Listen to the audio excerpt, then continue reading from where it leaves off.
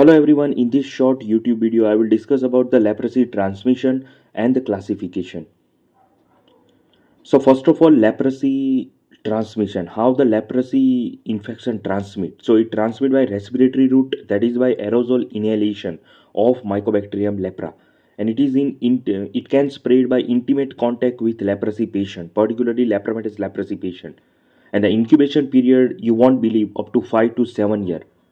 So after 5 to 7 years, full-fledged clinical manifestation can develop. First of all, let's see the Ridley-Jopling classification. So, according to this, it can divide in a 5 category. First, tuberculoid leprosy, then borderline tuberculoid leprosy. The immunity is high in this spectrum.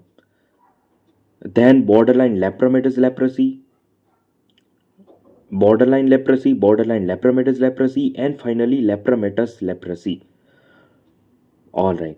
So immunity is very low in borderline lepromatous and lepromatous leprosy. So the bacilli load is very high in lepromatous leprosy while it is low in tubercular leprosy.